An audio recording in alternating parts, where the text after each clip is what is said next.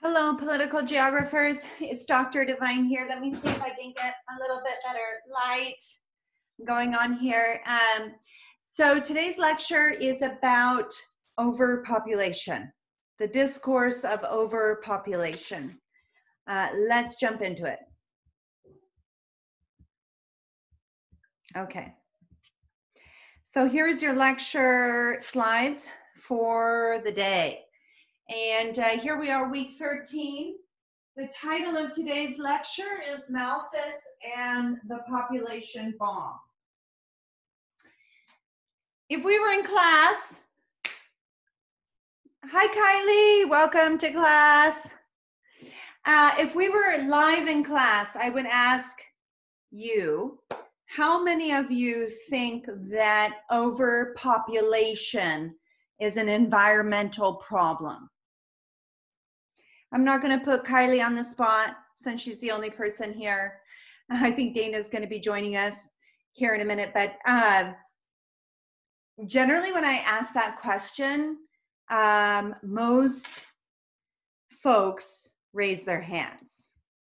And what's interesting about that is that what we're getting at here is that a very powerful discourse in our society, and remember that a discourse is all of the ways of talking about and representing a phenomenon, right? And it recognizes that discourses differentiate the truth from ideology, and that discourses entail powerful relations in the sense that knowledge produces, that power circulates through knowledge production. That knowledge is power, as Foucault would say, if I had my little Foucault finger puppet. Okay, so we're talking about the discourse of overpopulation, and indeed, like the discourse of development, one of the most powerful discourses that we talk about in our class is this discourse of overpopulation. So that's where we're headed today. I think you can all see my PowerPoint slide here. Okay, so we're talking about the discourse of overpopulation. But before we do that, I want to review just really briefly some of the key ideas from last week's lecture. One of the questions that you will most likely get on your final exam is based on William Cronin's reading, What is the Trouble with Wilderness? And Bill Cronin argues that there are several answers to this question, okay? First and foremost, let me go back here, and I actually don't see it on this slide, is that Cronin argues that the trouble with wilderness, which is the way that many people in the United States and Western Europe define nature. Nature is understood as peopleless wilderness. Nature exists where people do not, right? Is that this, the trouble with wilderness is that it creates this understanding of nature and culture, nature and society, humans, non-humans. It creates a binary opposition between those. And that forecloses or prevents more complex understandings of human environmental interactions. That is to say that what I want to see, yeah, here we go. This is what I want. I think I want to pin me here, yeah, so you can see me talking while I'm doing this. Hi. Okay, so the trouble with the idea of separating nature and culture is that, or nature and society, is that we're not thinking about the complex interactions between the two. Does that make sense? And when we don't think about how nature and society relate to one another, this is bad for conservation. If society suggests that conservation should take place through creating national parks where people are not allowed to live or extract resources, that this is bad. And the idea here is that if you define conservation as creating peopleless wildernesses, we're not attending to all of the ways that we are abusing, misusing, consuming nature in our everyday lives. If you're really concerned about conservation, you don't go about setting up wilderness spaces and natural preserves. You advocate for a more sustainable resource use in our everyday lives in the city. Does that make sense? I've got two folks watching. Does that make sense? Okay.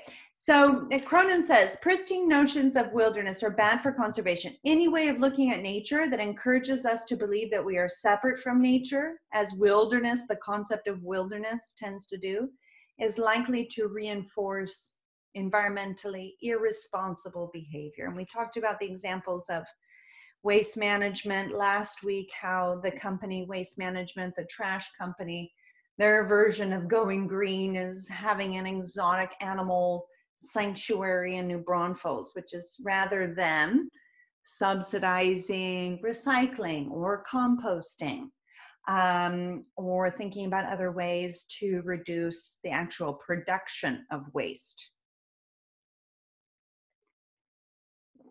I'm not exactly sure how zebras and gazelles in New Braunfels has anything to do with waste management, but that's one of the ways in which they define themselves going green. Okay. And then I also talked to you a little bit about my research in Guatemala with the Association of Petens Forest Communities. This is another example of the trouble with wilderness. Okay. Not only does it distract from how people in the West, people in the United States use resources in their daily lives, this model of conservation of peopleless wildernesses, of national parks, has been exported to the third world, Guatemala being a case in point. Here you have the Maya Biosphere Reserve, where I work. I think most of you know I spend half of my time as a professor doing research. A lot of that work is in Central America and in this particular reserve. And here in the Maya Biosphere Reserve, this is 8,000 square miles. It's about the size of the state of Delaware. And the architects of the Maya Biosphere Reserve, when they built the reserve in 1990, put the most ecologically sensitive areas into the western half, the Laguna del Tigre, the Lagoon of the Tiger National Park. And the areas here in the east are actually areas that are managed by community foresters, by communities that live in this area, manage their lands, sustainably extract timber resources.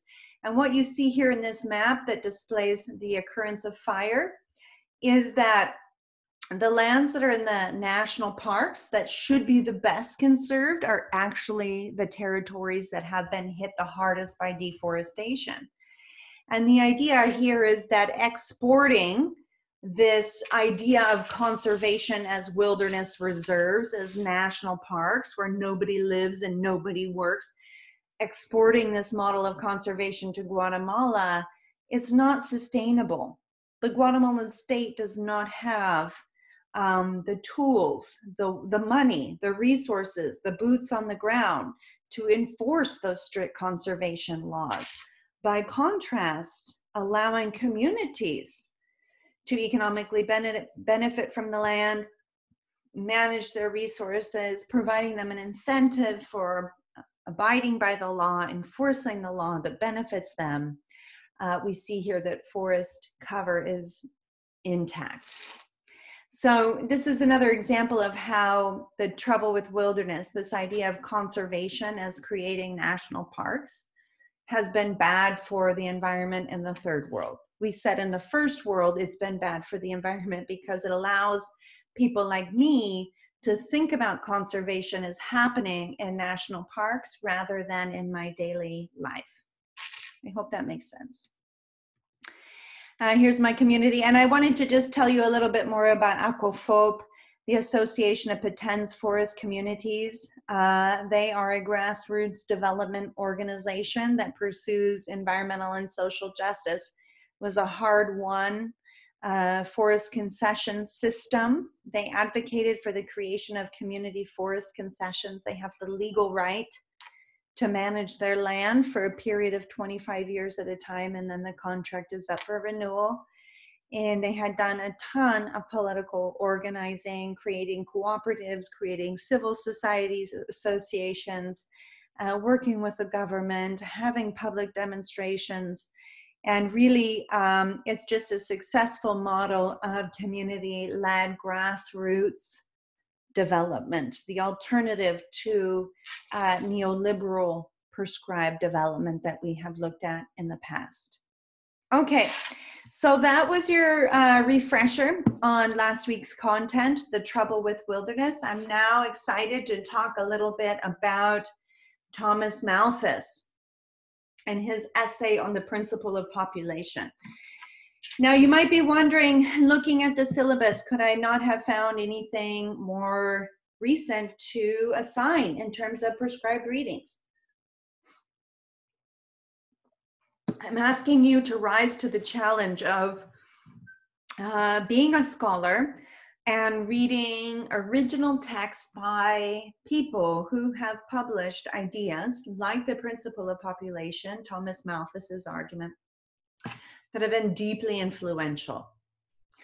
So, you know, the principle of population, I asked you to read the first 9 or so pages.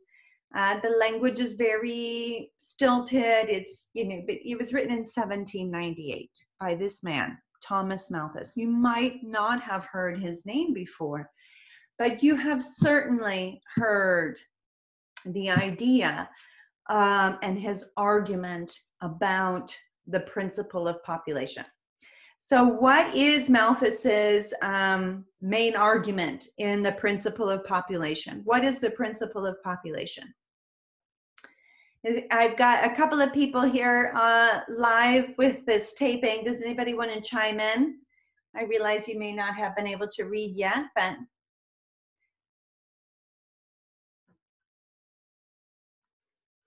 the question is, what is Malthus's main argument in the principle of population? He argues that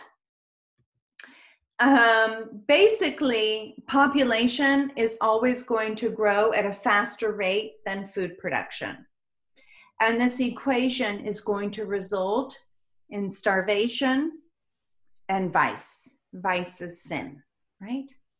So he says in that text, population, when unchecked, increases at a geometric ratio, and subsistence for man in an arithmetic ratio. This is another way of saying that population is going to grow geometrically 2 times 2 times 2 times 2, while food production grows arithmetically 2 plus 2 plus 2 plus 2. So food production is always going to be outstripped by population. Population will always grow faster than the Earth's capacity to produce food. And this will lead to famine and starvation. And the outcomes are not just starvation and famine, but forms of sin, which is another way of saying vice, which include abortion, birth control, which was seen as vice, prostitution, homosexuality. So whenever we're thinking about the creation of knowledge as an exercise of power, we have to attend to the geopolitical, historical factors at play at that time.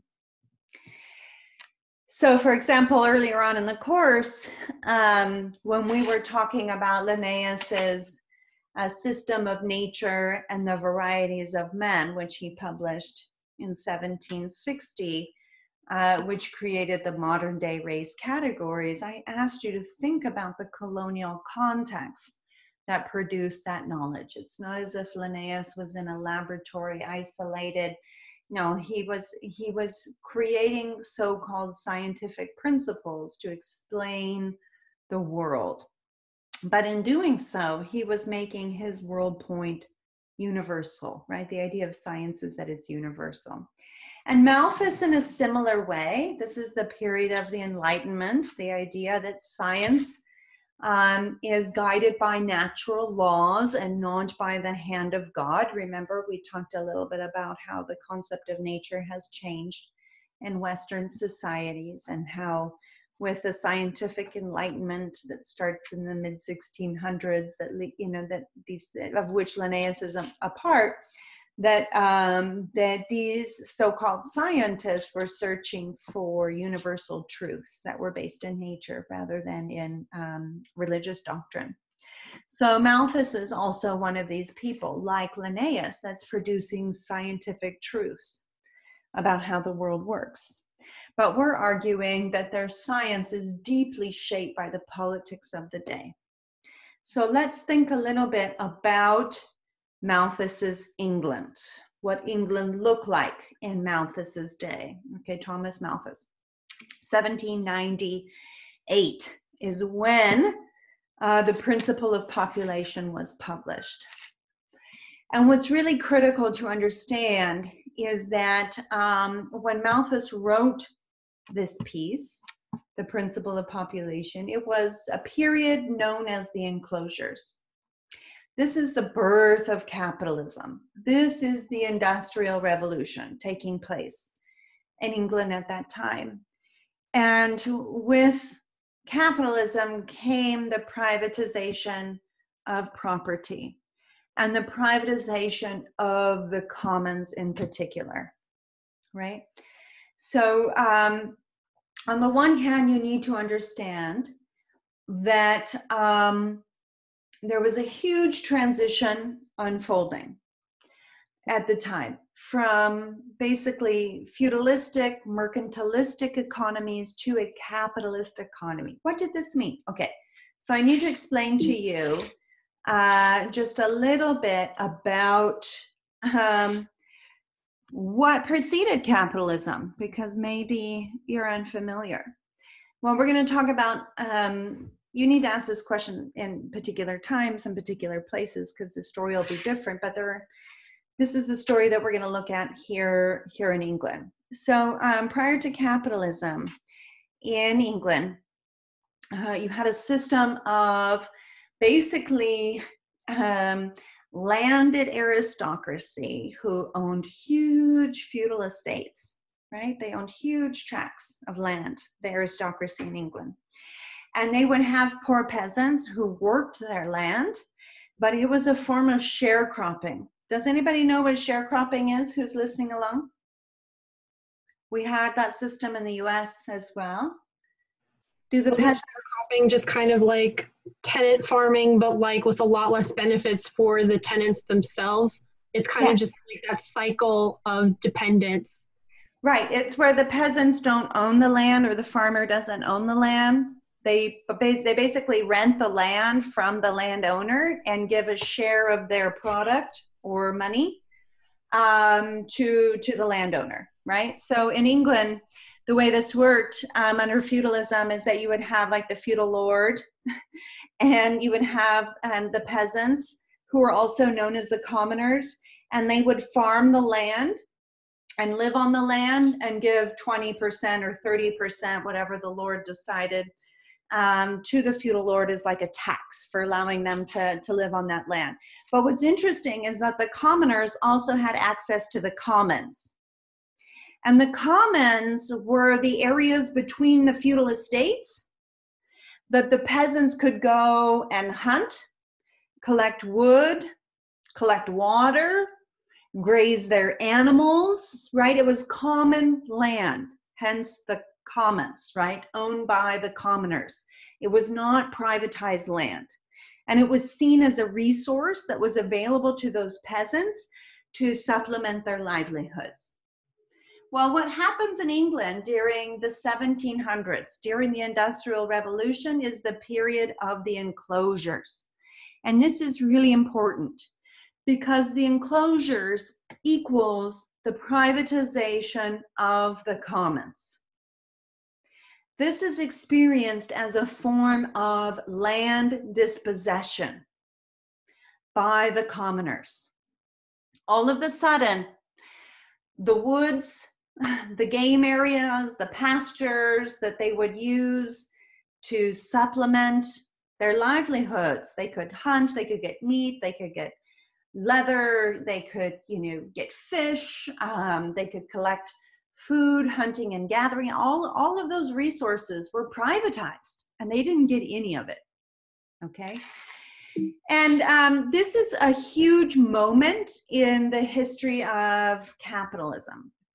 And I'm going to draw a little bit today on the scholarship of Karl Marx, who first and foremost is a historian of capitalism, because we're in the United States, and because of politics and the ways in which his ideas were taken forward in the USSR, most people think of Marx simply as a communist politician. But first and foremost, he was a historian of first scale.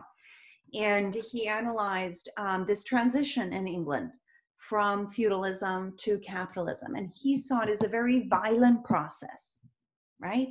He saw the privatization of the commons through the process of the enclosures as like the first step to the birth of capitalism in England, okay? Because he says when the commoners are separated from the commons, when every single stitch of land has been privatized, people are forced onto the labor market, the capitalist labor market, where they have to earn a wage to buy the things that they used to produce for themselves. So he uses this moment, the privatization of the commons, the enclosures, the separation of working class people from the land. He calls this primitive accumulation, the first accumulation of capital, the birth of capitalism. Okay. And, Marx calls these different production systems, feudalism, mercantilism, capitalism, socialism, communism. These are all different modes of production. They're modes of organizing a society and an economy, right? So he talks about the capitalist mode of production versus the feudalist mode of production. All right. So he's talking about the birth of capitalism, which was very recent, right? We're talking about late 1750s. Okay. So let's see. So the preconditions for the birth of capitalism refer to the creation of a population with no other means of livelihood but their labor power to be sold on the labor market, which enables the people who own the factories to accumulate a lot of wealth. And in this concept, the adjective primitive corresponds to this moment in time in the past when the commons were enclosed. That becomes like, what he's saying is that the enclosure of the commons was a precondition for capitalist takeoff, because commoners were forced to go to the city to look for work, to earn a wage, because they no longer could support themselves from the land they once had access to. Okay. And I was doing a little bit of research this morning. I couldn't find the article I wanted to in particular, but I would encourage you to do a little bit of research on your own to get a sense of what city life looked like in England at this time. So when we're talking about the Industrial Revolution, we're talking, yes, sort of 1750s to 1850s. These pictures are a little bit later, but they're very much emblematic of how this transition from feudalism to capitalism impacted everyday people. Basically, there was a transition from a system based on agricultural production on sort of feudal estates with the aristocracy, the lords who had their estates, and the transition from that agricultural industry to a manufacturing industrial industry. Dang, it was a revolution. People moved to urban areas in droves. They had to. They were forced onto the labor market, as Marx says, because they had to now earn money to buy things that they used to be able to provide for themselves. Rather than being able to go and hunt in the forest, Now people had to have money to buy meat in the store, right? So this is what he's talking about in terms of urbanization and the Industrial Revolution. And what this meant was that life was really hard for people in London. There was immense poverty, immense squalor. Children, families living in the street, much more than they are today. And these are some images of like these poor houses that were constructed in London where people would sleep in coffins for 4 cents a night. And they even rented ropes where people could sleep, homeless people could sleep and on a rope, if you could believe it. This is England in the late 1800s. What Marx is talking about is the transition from feudal peasants into the industrial proletariat. And the sort of labor relationship that he's looking at is the relationship between the capitalist bourgeoisie who own the factories, the means of production, and the people who are wage laborers, what he called the proletariat. And what Marx said about capitalism as a system was that wealth was generated from the difference between what capitalists made in profit minus expenditure of materials and the value of labor, right? So you pay laborers less, the capitalist makes more. You pay laborers more, the capitalist makes less. He said this is a system of exploitation. Basically, the capitalist is making money off of the difference of what they earn versus what they pay the labor force, right? So this is sort of his theorization of how this economic system worked versus the feudalistic system that preceded it. And he documents violent labor rights abuses, children living in the street, just a really, literally a crappy situation. Feces in the street, just filth, dirt, coal, mass poverty.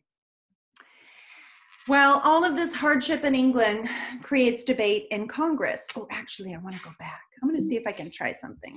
Let's see if we can do this. Here.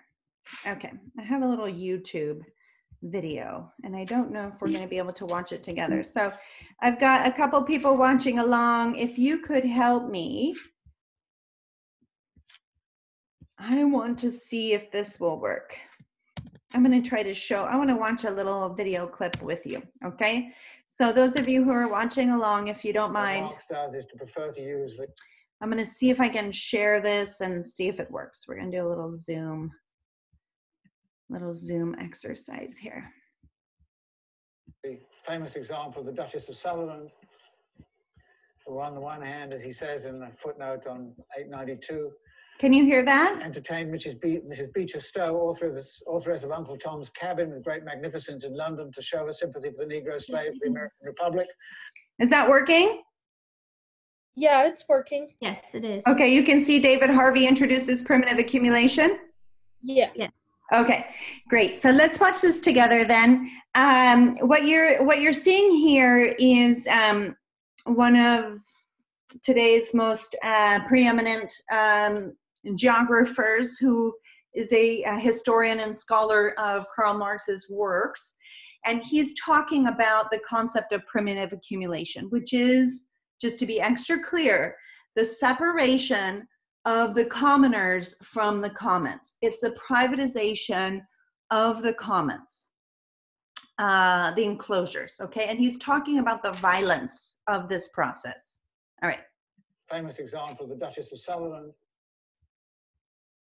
Oh, as he sorry. says in the footnote on 892, entertained Mrs. Beecher Stowe, authoress of Uncle Tom's Cabin, with great magnificence in London to show her sympathy for the Negro slaves of the American Republic, while expelling all of the crofters from the Highlands in one of the huge Highland clearances, which, again, cast people away from their traditional forms of livelihood and led them either to emigrate, as many of them did, or to end up as proletarians in the cities. So the summary of this argument is given at the end of this chapter on 895, where he says, the spoliation of the church's property, the fraudulent alienation of the state domains, the theft of the common lands, the usurpation of feudal and clan property, and its transformation into modern private property under circumstances of ruthless terrorism. All these things were just so many idyllic methods of primitive accumulation. Okay, so primitive accumulation is the dissolving the feudal structures of land ownership, expelling the commoners from the commons, okay? They conquered the field for capitalist agriculture, incorporated the soil into capital. Interesting notion, the commodification of the land, the commodification of the soil actually makes the soil a medium through which capital starts to circulate, and created for the urban industries the necessary supplies of free and rightless proletarians. In chapter 28, what we see is what happens to these people when they get thrown off the land. What happens is they become vagabonds, they become paupers. In some cases, they go into becoming highwaymen and robbers and all the rest of it. So what we here find is the power of the state starts to be utilized as a disciplinary apparatus in relationship to those people who've been dispossessed of their livelihoods. And the story which Marx tells here is quite simply that state power is used, state powers of incarceration, of violent punishment and all the rest of it, become actually standard practices. And in fact, you're saying to all of the people who've been dispossessed, you either become good proletarians or else you're going to suffer from the disciplines of this state apparatus. And along with that, you have legislation over wages, so the wages can't be too high.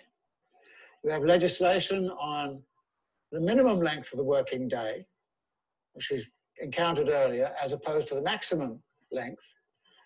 And we get a whole series of barbarous laws against combinations of workers, which accuse them of treasonous activity if they try to combine together to improve their lot. Okay. So what you see there with David Harvey sort of reading some of those excerpts from Capital to you is that, you know, what he's doing is he's describing this transition from feudalism to capitalism as a violent process, and a process that was backed up by the state, so that the state itself becomes what he calls a disciplinary apparatus for capital, that the state, supposedly supposed to represent the people, now serves the interest of a small group of people who are in a position of power. Okay, so if we're interested in sort of more of David Harvey's interpretation of capital, I would encourage you to check it out. He's a really interesting guy to listen to. All right, so let's go back to our slides here. So I hope, you know, this always works a little bit better in person when we can talk a little bit more interactively. But what I want you to be getting here, and what I want you to understand, is that the concept of primitive accumulation is the birth of capitalism, the creation of the conditions for capitalism.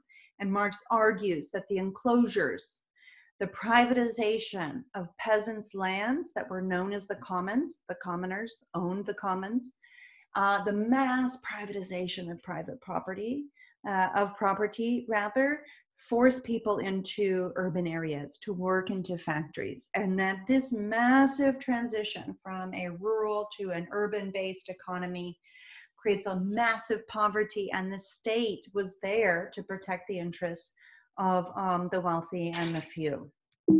Okay, so let's, here are some more images for those of you just want to look at those again, of sort of what city life looked like in, not only in London, but in industrial manufacturing areas across England and later Europe. Okay, so with all of this going on, all of this transition, and you know, it was violent. People were protesting, and the state would put down the people. This and there were horrible laws protecting the owners of the factories. What Harvey and Marx would call the bourgeoisie, the capitalists.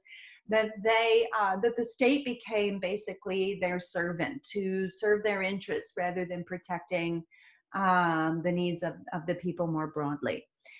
And what happens, given all of this transition and all of these problems, is that in 1795, by the time, 100 years of enclosures, 100 years of transition, of chaos, of poverty in cities, and the aristocracy having to step over the children, living in squalor in the cold, and the Thames is basically a big sewage pit, right? That's what London looks like in 1795, right?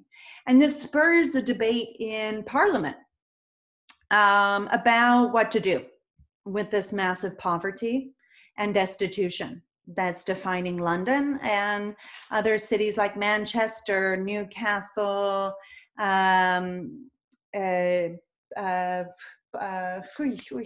Portsmouth, you name it, large, bright, and these major industrial areas across England, right? It wasn't just London. And so there's debate in Congress, or excuse me, in Parliament at the time. And what they're debating is a debate between two parliamentarians. One is named Pitt, the other one is named Whitbread. And what they're debating is reforming the Act of Settlement. Okay, so the Act of Settlement was passed in 1662, and it was actually a piece of feudal legislation. It was a piece of law that governed the relationship between people, land, resources, right? And this was the previous system. It was a system of labor immobility. People could not move freely in the feudal mode of production, in the feudal economic system, okay? If you were born to a particular lord's estate, you were tied to that estate through this law, the Act of Settlement, settling in place. People were born to a feudal, not people, commoners, peasants, the majority of people, not the aristocracy, right? But the peasantry, the farmers, the commoners.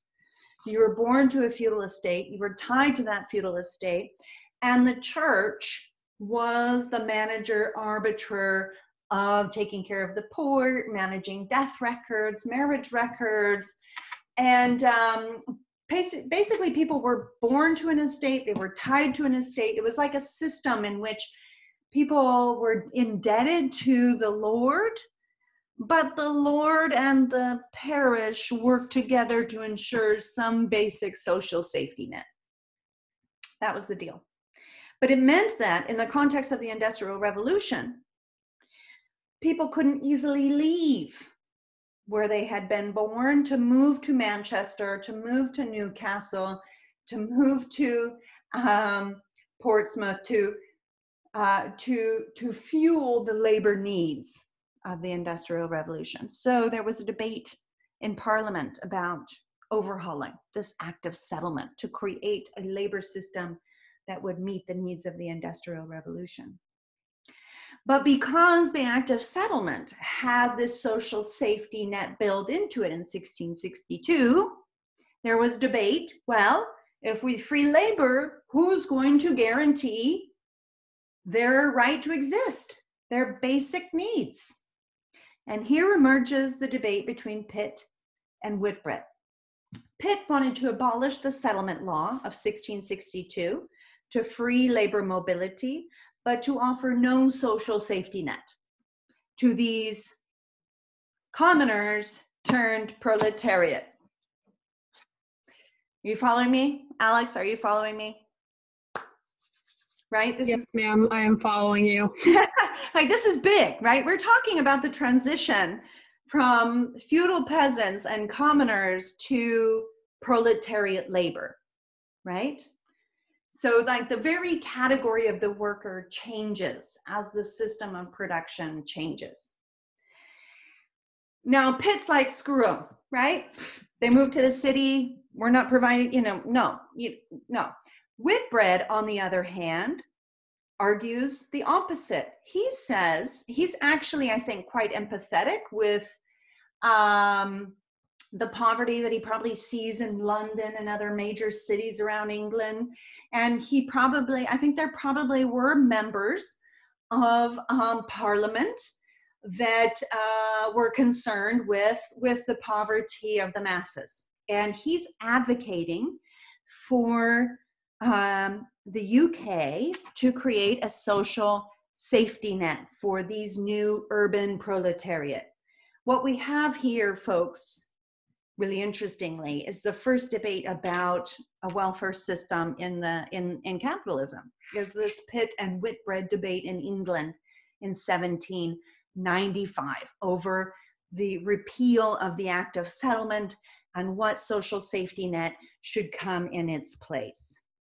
Well, and the way that I remember it, people, is like Pitt, he's a Pitt, Whitbread, he's advocating for the people. He wants the people to have bread, right? Pitt and Whitbread. Pitt, no social safety net. Whitbread, provide them a social safety net. Well, the result is that Whitbread wins. And not only is the Act of Settlement repealed, but the 1796 Speenamland, the English have a funny way of pronouncing Speenamland laws, or you can call them the Poor Laws of 1796, are enacted. So Whitbread wins the debate. But before you go on thinking that, wow, he was such a progressive guy and pro-poor, I also want you to understand the context that motivated him to want to alleviate the suffering of many people in urban areas. So 1796, yes, the poor laws, the first welfare system is created in England. But you have to understand, when they were passed, there was a shortage of wheat due to some bad harvests, okay, nature. Number two, the French Revolution is happening, people, okay? So England is cut off from importing wheat from continental Europe, because France was one of the main conduits for imports from everywhere, right? But French wheat, other sources of wheat are cut off due to what's unfolding in France, the French Revolution.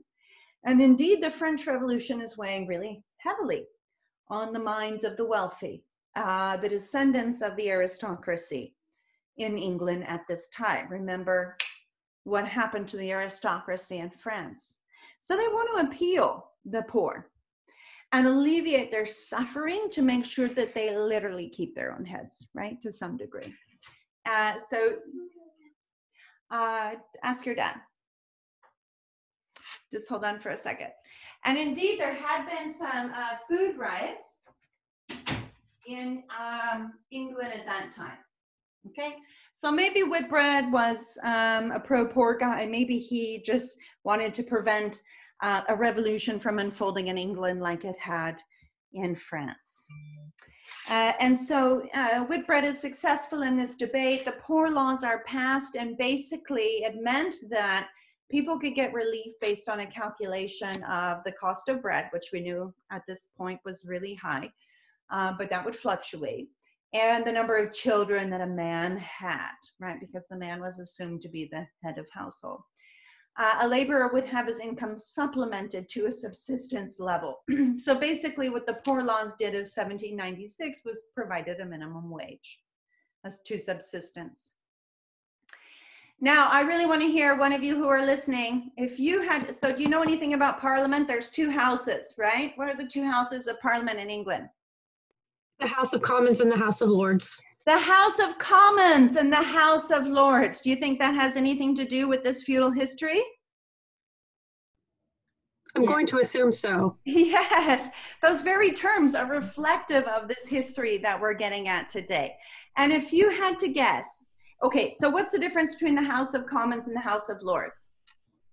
It's still a bicameral legislature, but so the House of Lords is kind of like our Senate, and then the House of Commons is like our House of Representatives.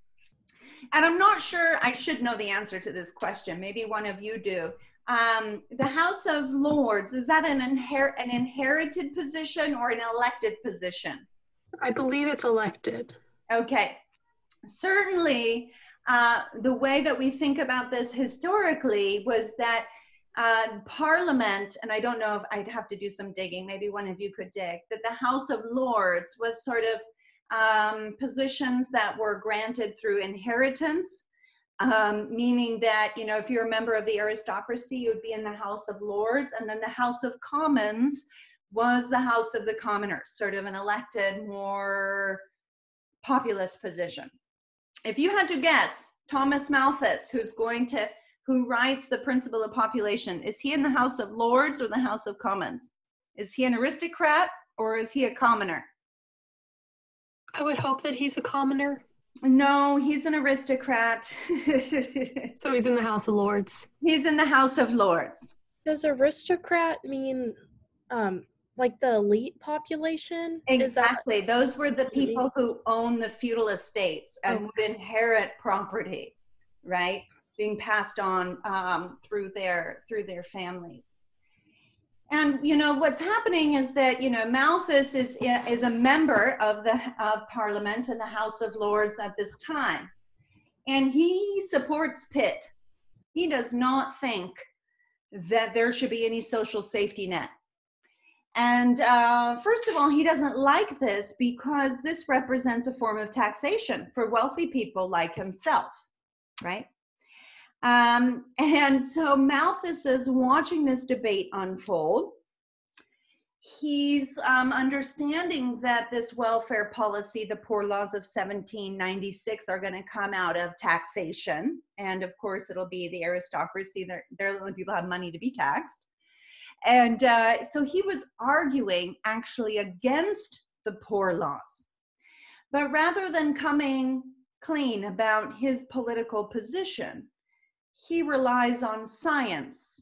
He makes a so-called scientific argument to write the Principle of Population, to argue that the poor laws are only going to encourage people to have more children. And because of the Principle of Population, this just means ultimately that more people are going to starve later on. So he comes up with this Principle of Population in 1798. It took him a hot minute to write it, maybe a year to get it published. And he's writing this as a response to the social context and the welfare debates that are unfolding in England. He writes the Principle of Population to say there is science behind the argument that we should not provide welfare to the poor. Because if you provide welfare to the poor, they're just going to have more kids. And therefore, given the Principle of Population always increases faster than food production. They're going to have starvation, murder, vice, etc. So Malthus's arguments about the Principle of Population, that overpopulation is a problem, that overpopulation creates poverty and misery. Does this sound familiar to anybody?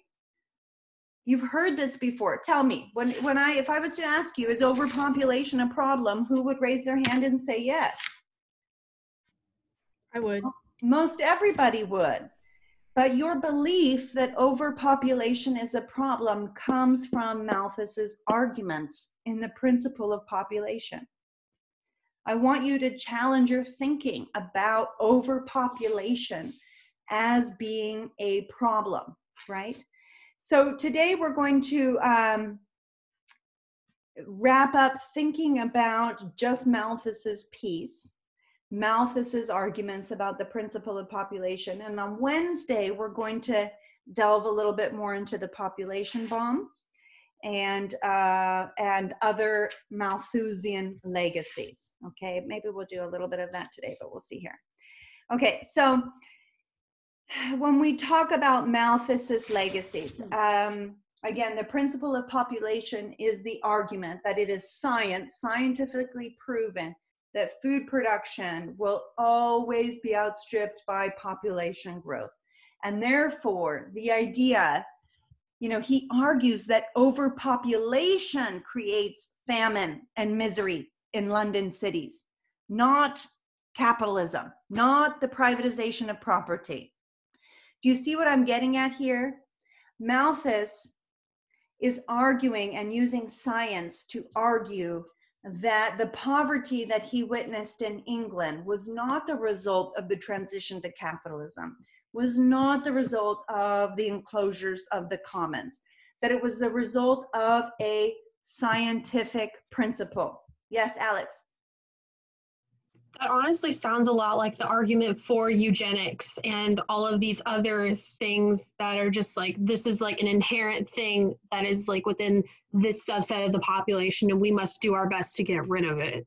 Yeah, exactly. And you'll read on Wednesday in the Ross article, he goes through 4 or 5 of these legacies of Malthus, and eugenics is one of them. The idea that the poor are breeding too quickly. They can't control their sexual urges. If you read Malthus's first 9 pages, you would have got a little bit of taste of that. He's blaming the poor for their poverty, their inability to control their own reproduction. And of course, that puts him, off the hook. Because if it's the principle of population that creates famine, well, then what place does welfare reform have? Welfare, and this is, what Malthus says, that basically,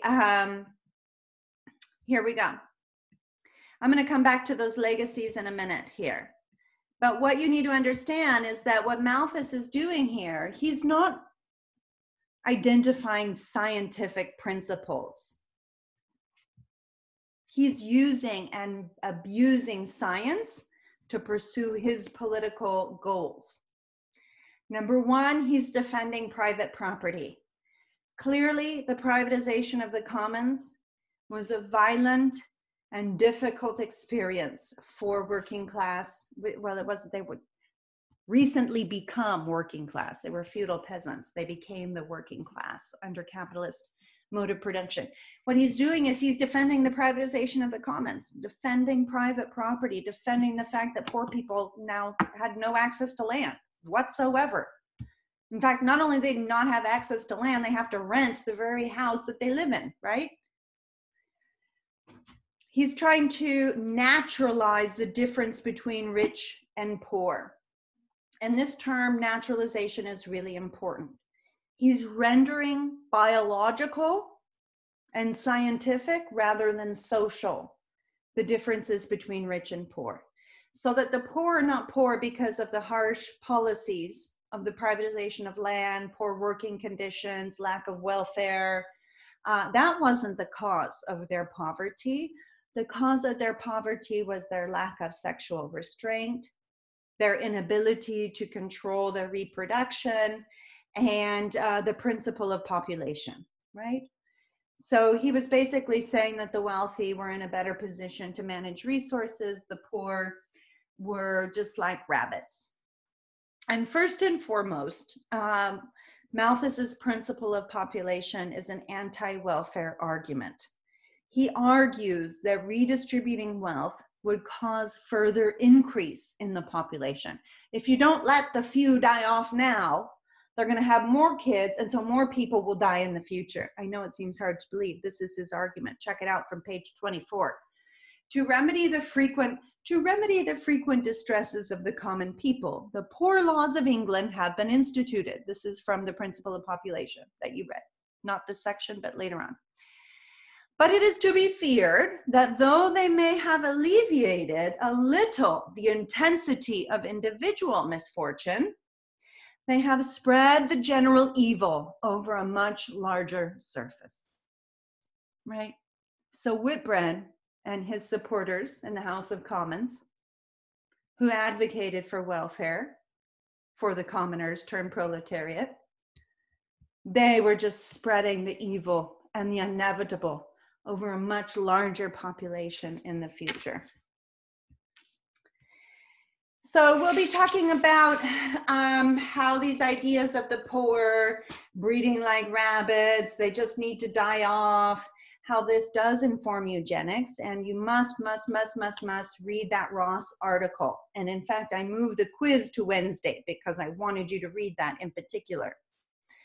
But one of the more immediate legacies of Malthus was that the poor laws of 1796 were overturned.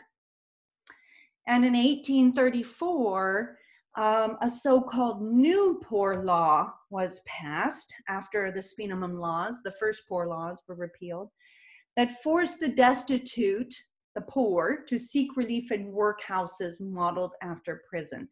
Basically, being poor, a pauper, was criminalized. And if people were on the streets, they were put into workhouses, which were basically like prisons. They had to work for free to have a bed or something to eat. The Irish potato famine. Has anybody heard about the Irish potato famine? Yeah, but I don't know a whole lot about it. Like, I think I learned about it in high school, but it was very barely touched on. That's how my dad's family came over here. Mine as well. So what do you know about the potato famine and its causes?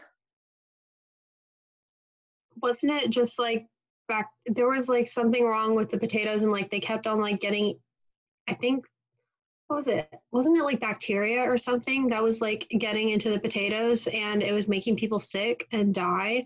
And so then people wouldn't be able to eat the potatoes, but potatoes were like the main source of food. So really the Irish are just SOL.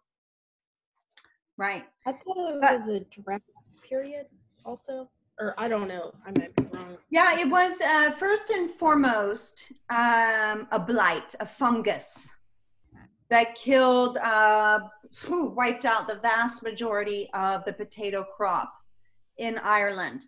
Now, why was Ireland in 1845 so dependent on one crop? Why would the blight of one crop versus all of the diversity of foods that one could eat, why would that result in the death of 1 million people and the emigration of how many millions more to America and elsewhere? Import substitution? It has to do with imports and exports, but why was the majority of the English countryside under the production of potatoes at the time? You didn't read about that. I'm wondering if you know, because I'm tired of talking. It was colonial policy. Ireland was a colony of England at the time, right? And basically, to fuel the Industrial Revolution, all of those lands that were privatized were put into the production of an export crop, potatoes. Potatoes were easy to grow, high in calories, they could last a long time. When you have everybody working in the factories rather than producing food for themselves, you still got to produce food, right? And England basically turned Ireland into a potato plantation to fuel the Industrial Revolution. England, like elsewhere, went from an agricultural system that was based on producing many, many different types of crops to all of the land being privatized, commoners being put into cities, and people, all of that land being put into potato production. So it was only because of the Industrial Revolution, the privatization of land in Ireland, and how Ireland became a food source, a fuel source for the Industrial Revolution, did the blight affect so many people. And the Malthusian legacy here, folks, is that at the same time that millions in Ireland were dying of famine, potatoes were still being exported to England. And colonial officials used the principle of population to support this policy. And this is the same darn thing that happened in India a couple of decades later, where Malthus's arguments of the principle of population are used to justify the continued exportation of rice and other basic grains from India to England, while tens of millions of Indians were dying of famine, because their famine was a result of overpopulation, not bad British colonial policy, right? Mike Davis is the most amazing geographer of all time. Maybe not. He's one of the best, one of the greatest. And he writes about this in the late Victorian Holocaust and details this violent process and precisely how this idea of work camps were used. And so we have to understand these two famines as part of Malthus's legacy, because the principle of population was used to justify not alleviating the famine and starvation of the Irish and the Indians as colonial subjects in the British Empire. Okay, so that's some pretty intense stuff, but Alex, question? I was just gonna say, like, all of that you were talking about, like how the Irish and the Indians were supposed to just keep on exporting everything even while they were undergoing famine. That sounds a lot like United Fruit Company in Guatemala, or maybe even like oil in Mexico, or just all of these things that you're talking about. So it's really just like a cycle of capitalism repeating itself throughout history, and the same tactics are being used and the same people are getting hurt, and we still haven't learned our lesson, I guess. You know, I want to mention something about Guatemala now that you've done it. Now that you've brought Guatemala up, I don't know that if you've seen Granito yet, but if you've seen Granito, the documentary, it made me cry. Isn't it powerful? It made me cry. And so, like, I just went to dinner and my family's just like, Alex, why are you crying? And I'm just like, I just watched a documentary about like the mass murder and government corruption of Guatemala, and I really can't focus right now. I know. So that was fun. Good conversations. Yeah. There's a moment at the beginning when it's introducing Rigoberta Menchú, Mm-hmm. and if you remember when she says I think that I either had you watch part of this video, or I know that you watched it. Either it was from When the Mountains Tremble, which of course that relates to Granito. But Rigoberta, as a young woman, is explaining that her family had such little land that it wasn't enough to produce for themselves. So each summer they had to go to the southern coast to work in the plantations. Do you remember that? Yes, I remember that. Okay, and her two brothers died. Yeah. Working in the plantations. One because was of the terrible conditions. One died of malnutrition, and the maldito patron fired them for missing work for the funeral and didn't pay them for 2 weeks. Yeah. Okay. That's part of the story of primitive accumulation. What happened with indigenous people in the Americas, and taking Guatemala as an example, dispossessing people of their lands forces them onto the wage labor market. If you're a subsistence farmer like the indigenous Maya are, you don't have to earn a wage. If you have access to the forest, if you have access to land, you can produce for yourself, access to water, right? These are non-capitalist economies that many Mayans are still participating in today. It's not a wage-based economy, right? But to force indigenous people to work in industrial export capitalism, you had to take away their land, because if they have access to land, they can survive outside of that economic system. So she says we had so little land that we couldn't produce enough food for ourselves. We had to go to the Costa Sur. We had to go to the southern coast. And for me, that epitomizes how, one, this idea of primitive accumulation, separating people from the land is a precondition to creating a wage labor force. It's ongoing today. And while in England, land's been private, there's not many subsistence farmers anyway.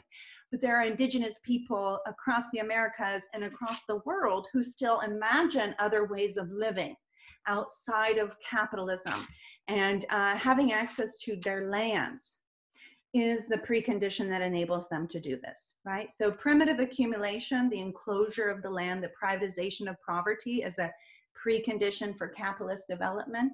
We still see it unfolding around the world today in really profound ways. So we're going to come back. Does anybody else have any other questions or comments?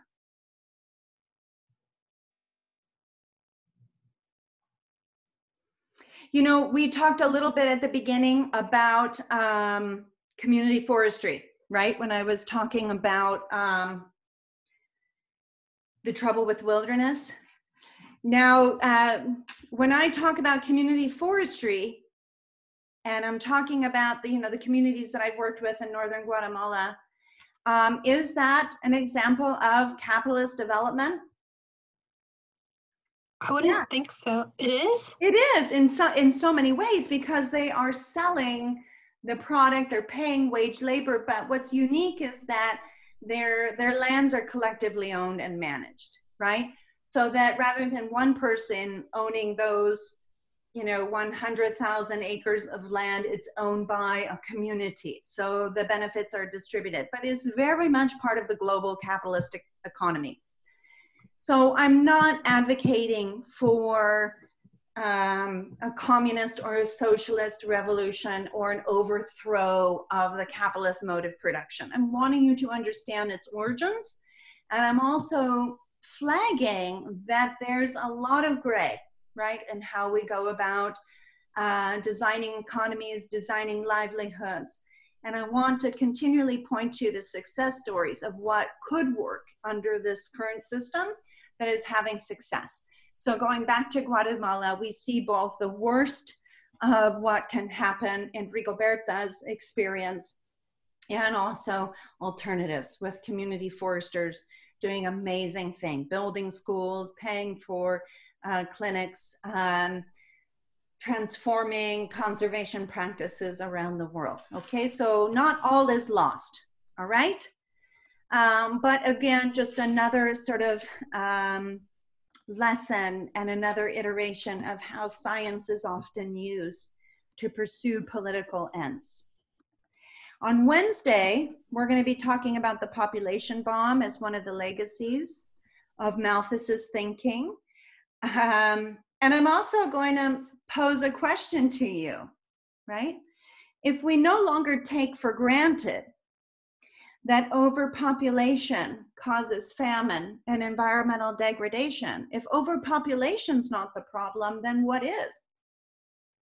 Is there enough food to feed the world? Plenty. Yes, definitely. So why are people still hungry? Because of the Capitalism. distribution.